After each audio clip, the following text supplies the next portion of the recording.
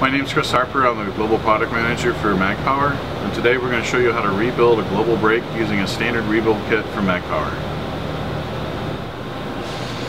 Your kit should contain 2 coil gaskets, 2 bearings, 2 powder seals, 2 sizes of retaining rings, a magnetic media charge that's sized to your size of brake, and a powder hole fill hole plug. First step is to remove the locking collar by taking out both set screws.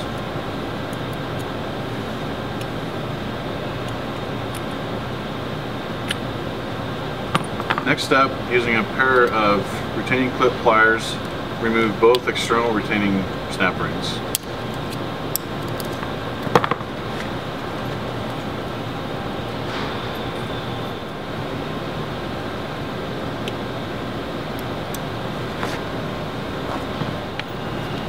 Next step is to remove the junction box cover.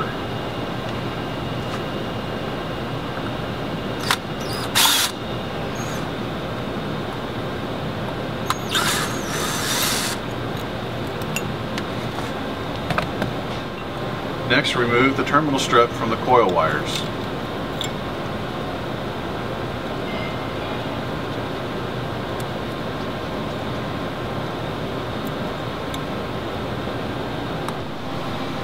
Next step, remove the 3 bolts that hold the 2 brake halves together.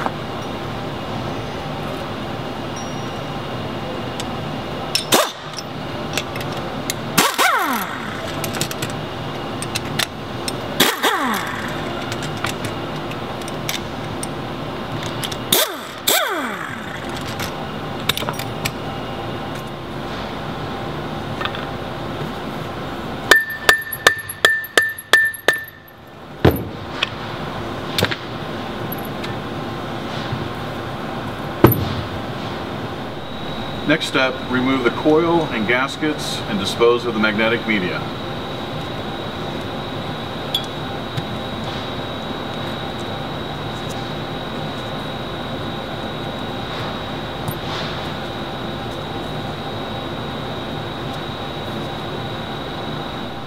Next step is to remove the rotor from this half of the stators by using a soft-faced mallet or a press against the rotor bore.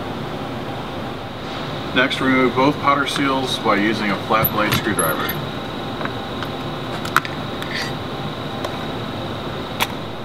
Remove both bearings by using a soft-faced mallet against the bearing.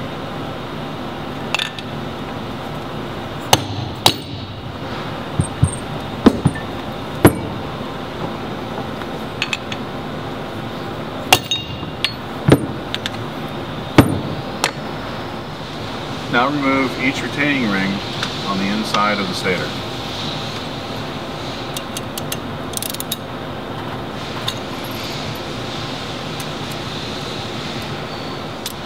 Next, remove the powder fill plug using a punch and hammer from the inside out.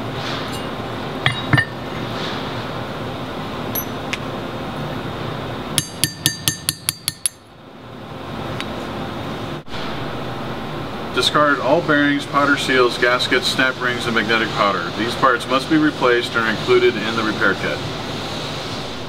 After cleaning external surfaces, all the internal surfaces must be wiped down with isopropyl alcohol, and you must be careful not to touch these surfaces with your fingers as you do the assembly process.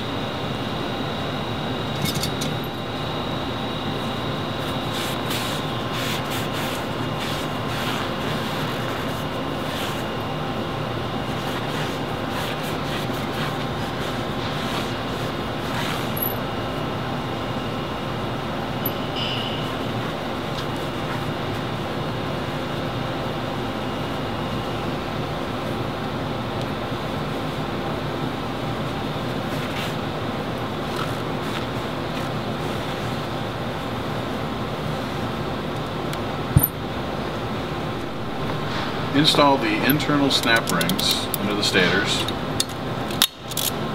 Then press the powder seals on top of the snap rings with the internal lip facing to the inside of the brake.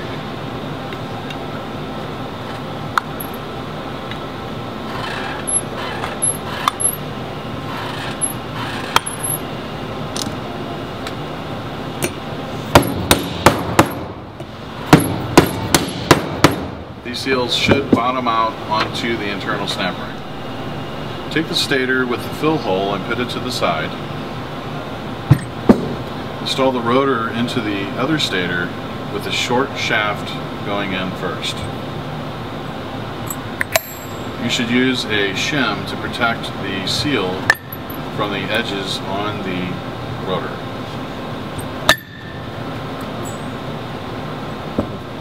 Install the bearing into the stator. Please note that the bearing has a shield on one side and a seal on the other. Insert the bearing seal side into the stator. Use 2 to 3 drops of wicking Loctite on the inner and outer race of each of the bearing.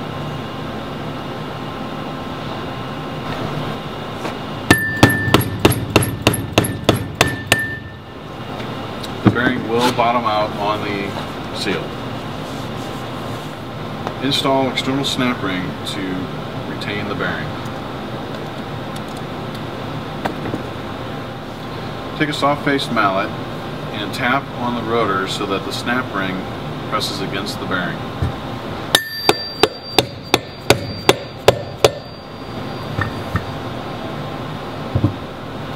Install the coil seal on each side of the coil by pressing into the fit of the coil ring.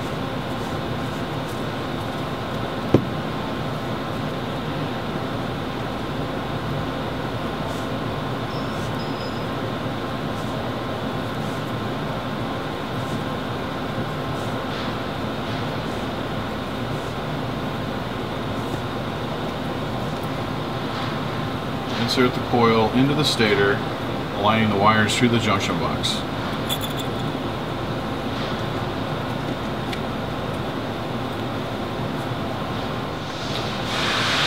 Assemble the other half of this brake stator by pressing over the rotor long shaft using a shim to protect the seal from the sharp edges on the rotor shaft. Then install the 3 bolts, keeping the halves together.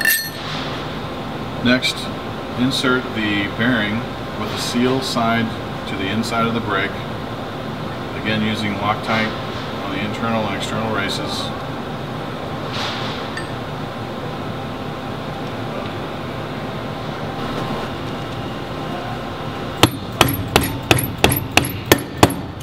And then install the external snap ring. Install the lock washers and nuts on the back side of the bolts and tighten until the halves are completely clamped together.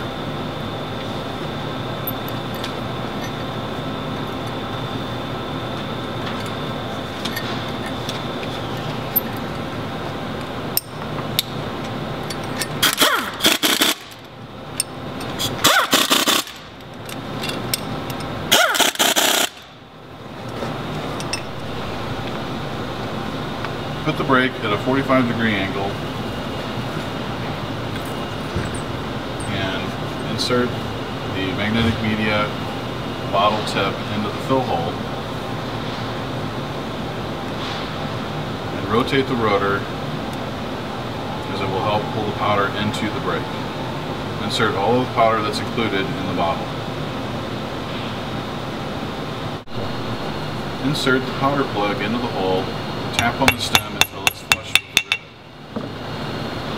Then install the locking collar back onto the rotor shaft.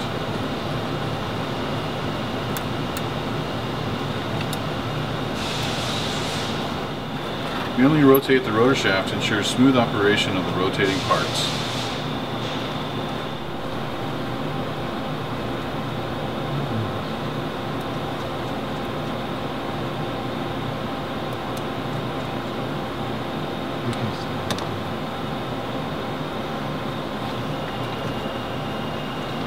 The brake is now ready to be put back into operation.